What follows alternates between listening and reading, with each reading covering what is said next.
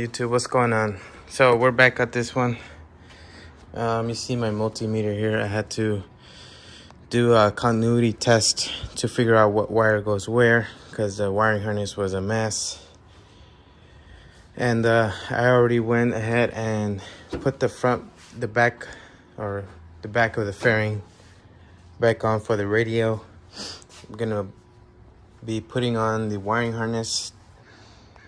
I have the gauges done. We're gonna transfer all of the gauges over to this new fairing that came back from paint.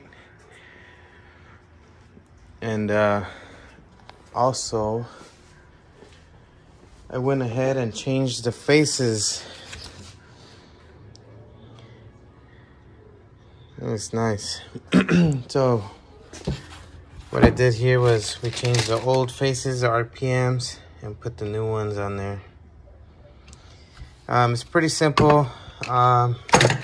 It's just you got to be careful with taking that needle out. Don't want to bend anything there.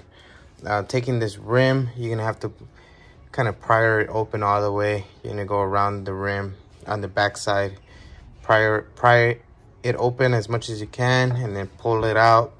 Then you access the needle and then pull out the needle nice and smooth, and just change the faceplate. So this faceplate right here is just double. It just has like a sticky adhesive. You can see it already sticking on my finger.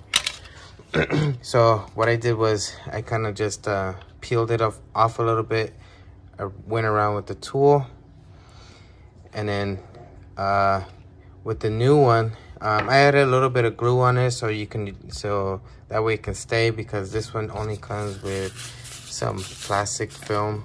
It's just to protect it, but it's not necessarily, there's no like a tape on it or anything like that.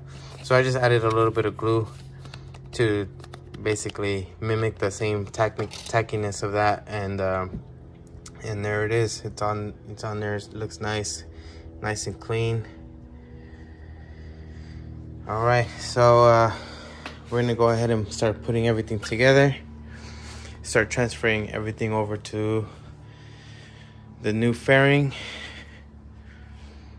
You can see where we're at. Basically, I haven't done anything since we were waiting on the fairings and stuff like that. I didn't want to pull the rear fender off up until I got the new fender. So we'll try to get as much done today as possible. And then that's about it. Let's continue.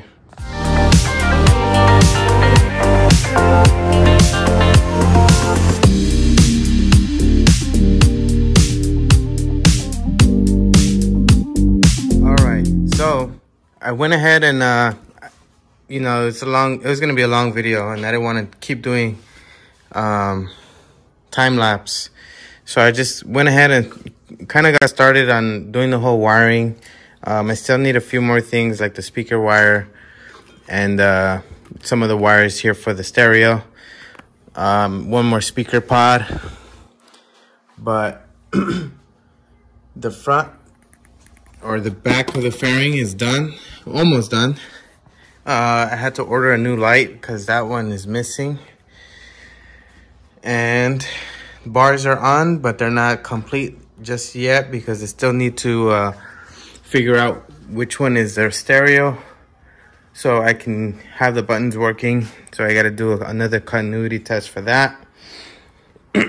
And I will go ahead and continue with the rear. We're gonna put the rear fender. It's gonna be that CVO style rear fender. It's already back from paint, so I can get started with that. And instead of doing a time-lapse video for this, I'm just gonna cut straight to it. So from here, you're gonna see that turn into that. And now that the rear fender is on, it looks way cleaner, nice.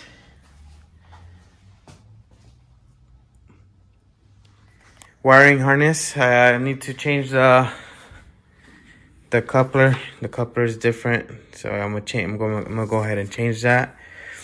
But it fits up real nice. I have some paint residue on there. I'm gonna try to take some of that off without scratching up the paint, since it's fresh paint. And yep, that's how it's looking so far. I'm gonna clean it. Oh, I did clean up a little bit here and there. It was really dirty.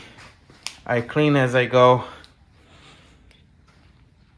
It was really, really dirty. So I'm gonna continue cleaning once I start putting everything together. There is another rack that's gonna go here, and it's gonna look nice.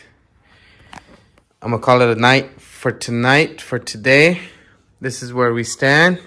It's coming along.